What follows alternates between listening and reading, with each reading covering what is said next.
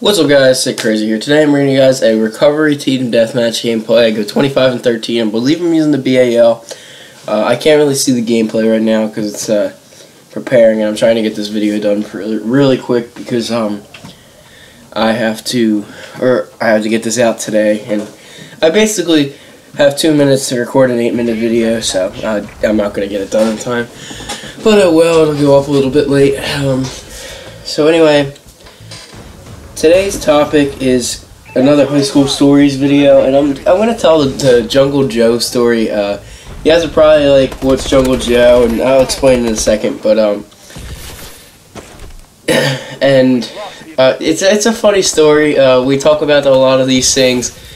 We were goofing off one night, day one of Advanced Warfare, and it was me, Twist, and Maniacal, and we were all just talking and cracking up at each other, and I told this story and everybody was dying for a straight probably 20 minutes.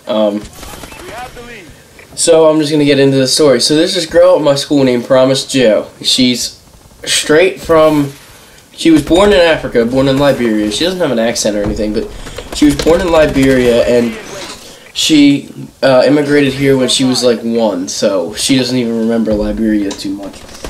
But everybody hates her because she claims to be some African princess, and her dad's an African king, and apparently. And we all know she's lying because I don't even think Liberia has a king. I think it's a president in Liberia, so. Anyway, so everybody hates her because she's a compulsive liar, and she's very, she's very manly, her voice is deep. Her voice is deeper than mine, and that's saying something because my voice is deeper than a lot of kids in my school too. Her voice is deeper than my voice, and deeper than some of the teachers' voices. So it's pretty bad how manly her voice sounds. You can't even tell she's a girl if you didn't hear her voice. So anyway, we were sitting there, and my friend comes up to me. He's like, "Yo, did you hear about Jungle Joe?" I was like, "No, why?" I was like, "No, what's Jungle Joe?" He's like, "So today in gym class, they were playing football, and one girl went to tackle Promise, and she pulled her pants down. Promise didn't have any underwear on, and you see this huge jungle." I was like, "Oh my god!" And I started so now everybody calls her Jungle Joe, and everybody starts dying when I'm telling this story. I forget which friend it was. I think it was my friend, what's his name? Can't think of his name. It was my friend Alvin, I think, and he ran up to me and he tells me this story. I'm sitting at my lunch table, or no, I'm not sitting at my lunch table. I'm sitting at my desk in homeroom, and I'm like dying for probably all of homeroom, and homeroom at my school is 15 minutes, so I'm dying for like all of homeroom. He told me this story right as homeroom was about to start, like right as I walked in. Because apparently everybody was talking about it in homeroom. And, like I said, I was dying, and it was just hilarious. Because you really kind of have to know the girl, but there's been jokes going around, like, one day it was like 8 o'clock out, it was 8 o'clock, it was over the summer, and it got dark really early here, or no, it was like 6 o'clock, and it got dark really early because it was a rainstorm coming. And I'm talking to one of my friends, Dom, and Dom goes, "Damn, it's as dark as Promise out there, and it's only 6 o'clock." And everybody again starts dying. And there's just like everybody busts on her because she's one of the darkest skinned people at our school. And I'm not trying to be racist. She's seriously just really dark skinned. But it's really funny because everybody calls her Ratchet and everything. And she says, "I don't know what Ratchet is, and I'm from Africa." She says all this stuff, and she says she's a tribal princess, and it's just really funny.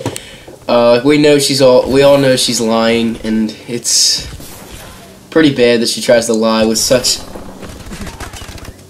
elusive lies, I guess you could say. But yeah, that's the Jungle Joe story.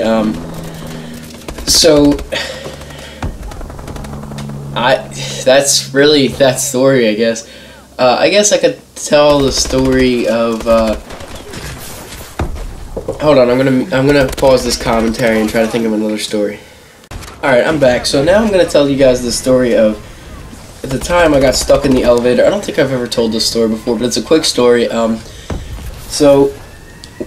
friend Mike broke his ankle, I think it was. He broke something in his leg. So at my school, if you break a bone, you get an elevator pass. You get to bring one of your friends to carry your books for you, and you get out of class 5 minutes early. So I had like 8 classes. I think I had all 8 classes with him. No, I had 6 of my 8 classes with him. So he chose me to be the friend that carries books, and one day we get out of 6th period and we're walking to 7th, and my 6th period was math and my 7th was my 7th was ELA. So we get out of 6th period and we're walking to 7th, and he's like, alright, let's take the elevator up. We're only on the 2nd floor. Sorry if you hear that phone ringing. It's my house phone. I can't really do anything about that. Anyway, so we hit the elevator button, and we're in there, and like the elevator stopped, and we're just thinking, okay, the floor's here. So on our elevator, you kind of have to hit the open door button sometimes. Like sometimes the door won't open by itself, so you have to hit the open the door button.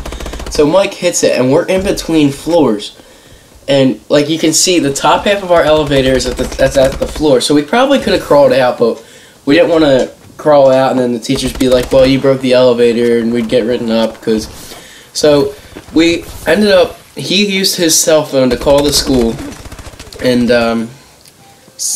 said that we were stuck in the elevator, and we basically were trapped in there for all of 7th period. Finally our 7th period teacher came and made sure we were okay, and then the janitor came up, got us out, and we ended up missing all of our 7th period, not even having to make up any of the work, and just he didn't take the elevator for the rest of the week. He just crutched himself down the steps. It was really funny. He was terrified. He's like terrified of elevators now. It's really funny. So we were only stuck in there for like a half hour. There was a girl that got stuck in there for over an hour and a half. I think they ended up having to call the fire department to get her out.